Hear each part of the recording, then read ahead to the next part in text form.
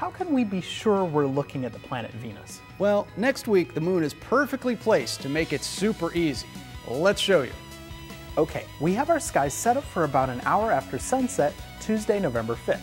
And if you look south of west, a skinny crescent moon will be about a fist above the horizon. And to the left of the moon is the brilliant planet Venus. Now, Venus is the brightest point of light out there.